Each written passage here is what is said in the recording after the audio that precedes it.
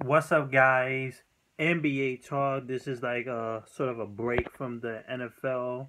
I still have one more NFL game to go. That I believe is the Oakland Denver game. So this is going to be after this video. So here it is: the New York Knicks versus the Utah Jazz. The Utah Jazz win 114 to 109. Um, this is something else. Pretty much the New York Knicks actually had the majority of this game in control. Um, like especially in the first half, of course. The third quarter it was very close. Utah Jazz keeping it very close, like 2 points, 3 points, maybe a little bit of 5 points at least. Especially in the bottom half of the third. And that's when in the fourth quarter, that's when they really turned it up a notch. They turned it up a notch on the offense instead of much on defense. They took a lot of jump shots for sure. They took a lot of jump shots and a lot of cutting to get their points in. Gobert, Hayward, Running Hood, doing good jobs, very good jobs. Fantastic. The New York Knicks, they tried their best, but unfortunately, we got holes in our system for sure. Derrick Rose tried to put them on their back, put it on his back, especially in the fourth quarter where he was trying to push a little bit through. Wasn't enough. Ended up with a loss. So here's the stats for us. We got Ronnie Hood with 18 points, 6 rebounds, 4 assists. George Hill with 23 points, 9 assists, 2 rebounds, 2 steals. He's in home. He's at home now. You got people who could play defense around him, and he is more of an option in the scoring, which is also beneficial for him. This is a whole different story than in Indiana, where he can barely put in some points in, barely above 15 points. So great job from George Hill. Derek Favors coming in, 13 points, 6 rebounds off of 27 minutes. You got Ruby Gobert, I think. Rudy Gobert, 13 points, 8 rebounds, a steal, and 3 block shots. He had a big impact in this game, even with himself falling out.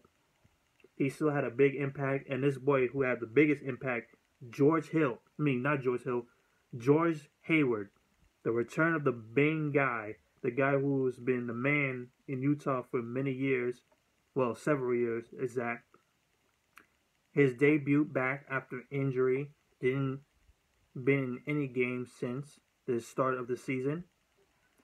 28 points, 5 rebounds, good start to start the season.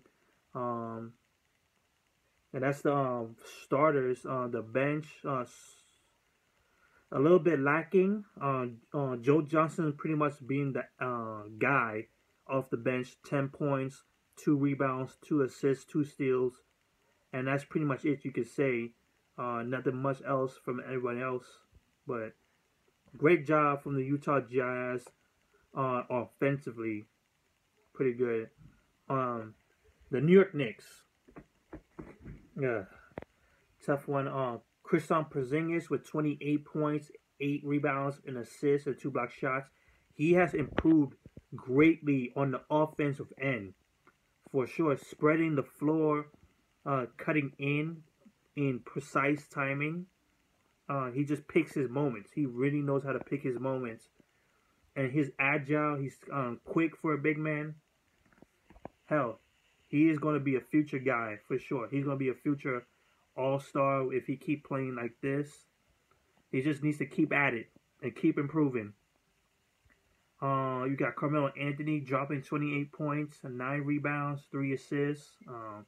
Derrick Rose with 18 points, 8 assists, 4 rebounds, and a steal. Joakim Noah only played for 20 minutes, 4 points, 5 rebounds, 2 assists, a block, and a steal. And you got Courtney Lee with 10 points. He shot 3 out of 8 shooting, 2 out of 2 from the 3-point range, 6 rebounds, and 3 steals. And we look towards the bench, it looked all balanced out. 4 points for Kyle Quinn. 5 points from this boy Lance Thomas. He's back. 29 minutes. Brandon Jennings with 5 points as well. And Justin Holiday with 5 points as well. And you got this European guy, Zuka Minas, with 5 points as well.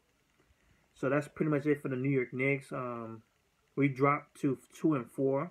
We're 1-2 at home, which is not a good way to start the season.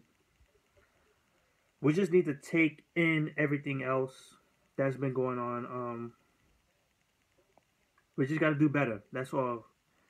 We also need to learn how to control the fourth quarter, which has been happened in the past.